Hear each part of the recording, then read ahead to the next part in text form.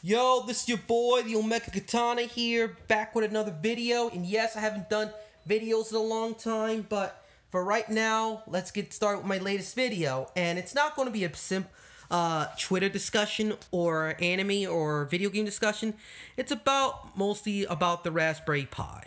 You know when you're on a video on the internet and people like, especially companies, like post like the PS Classic, the SNES and NES minis, the Sega Genesis Classic, and some of the comments will say, "Why I should buy that if I can get a Raspberry Pi? You should buy a Raspberry Pi."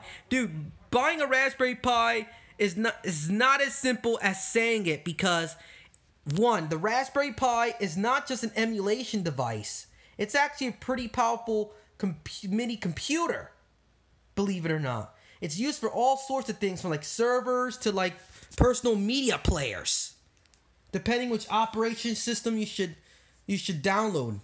Like for emulation itself, it's like there's different operating systems, but I'll get to that later on. But for right now, let's talk about what you should do for your first Raspberry Pi build. My first Raspberry Pi build was my grandpa. My grandpa gave me his Raspberry Pi 3B, 4 gigabytes or so.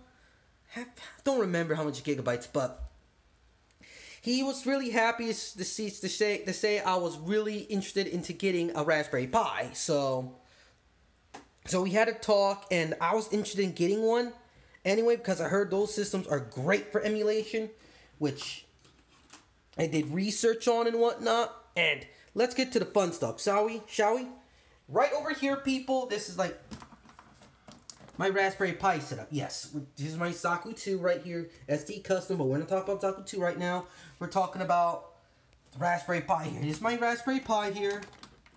It's a mini computer. It's not like a standard emulation device. There's different cases, but I decided to go with the standard one. It came with the kit, which I bought off long ago. So I got the keyboard, the mouse, the controller, the USB hub to connect those to the computer. And here's the good thing about the Raspberry Pi 4/3. It actually has 3.0 drives, so you can connect a USB hard drive that accesses 3.0 and put it into your Raspberry Pi to have more storage and whatnot. And I'll have to say, it works like a charm.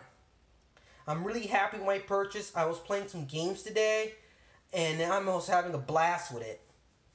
And I'll get to my loadout in a different. I already said my loadout in a different video. So what's the next thing is, what are my suggestions of how to get a Raspberry Pi? How I should buy one? Let me tell you. First of all, people who's in the comment section, please do your research, because the world of Raspberry Pi is a world on itself. It's a hobbyist computer, not just an emulation machine, which is a beast of. And that, I was about to go into that in a minute, but we're not. But man, I look sad here, but also, what I'm about to say. Oh yes, so there's all you have to for how you could buy one. There's all different types of Raspberry Pis for each different use for a server or for your personal computer. My suggestion for the RAM, get the highest you can get.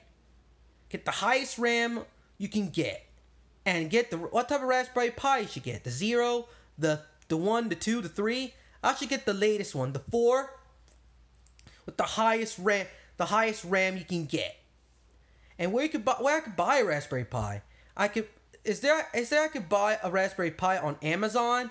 Yes, you can buy one on Amazon, or you can buy them at certain Raspberry Pi dedicated stores, which I should do some price research and price matching and whatnot as well. And the Raspberry Pi, I suggest getting a kit, with the highest RAM and etc. with the Raspberry Pi 4 with the highest RAM. Get a kit on that. It comes with the USB power supply and the HDMI cord. But the wireless internet thing and the keyboard and mouse and the USB hub are separate. Just to let you know. But if you have those lying around in your house, let me just say that if you don't have them, they're pretty cheap or pretty reasonable to get if you know where you can find them, from like Amazon or from like Goodwill or so. So might as well, if you want to get a Raspberry Pi, buy a keyboard, buy it like a USB game controller, or find like an extra Xbox 360 or Xbox or PS4 controller for your Raspberry Pi lying around, and use that for your Raspberry Pi as well. And for what type of I got that situated. What type of operating system I should use? I should use like what you call it? Retro Box or something like that. What's that? Retro Pi? Should I use Retro Pi? Should I use like all these? There's like these different ones, but all I have to say, people, is that I should invest in like Lakka, Lakky, because it's just like it's RetroArch. You just play the games, you just load them up and set up. The end. With Retro Pi, you have not RetroBox. Retro Pi, you have to like set up everything from the bezels to like the menus to like all sorts of crap, which I don't want to do at all. I just want to play my games. I don't need some menus and bezels to play. Come on, I just need to plug and play my games. And if you recognize RetroArch, Lakka is for you, because basically Lakka is like RetroArch. Just RetroArch. You just plug and play your games, set up your games, yada yada. Simple as that. If you know what RetroArch is, it's like simple. It's basically RetroArch in a Raspberry Pi mini computer format. It comes with the cores and everything, so you don't have to worry about that, unlike the PC versions. So that's that. So what are your why I should get a Raspberry Pi instead of like a hacked PlayStation Classic? The reason why I should say my personal opinion, go with invest in a Raspberry Pi 4 with the highest RAM, because basically it gives you a lot more freedom playing your games. Like Sega, it can go to like Sega Dreamcast and PSP without any problems. It's like more cooler. It's like less of a hassle to hack your PS Classic and do all those other extra steps and whatnot. You can just like, if you have an extra mouse or keyboard or controller or USB hub, if you're a tech geek or somebody's a tech geek, just play your games right then and there.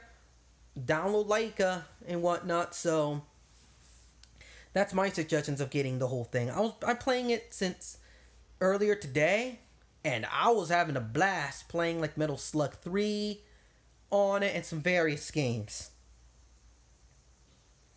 And really, people, you should invest in a Raspberry Pi, because if you're a retro gamer or emulation enthusiast, it is a must-buy, dude. Simple as that. That's all to say for now. So what are your suggestions, or what are your opinions? So please list them down in the comment box below the video. Man, I cannot speak. Been a while since I did the video.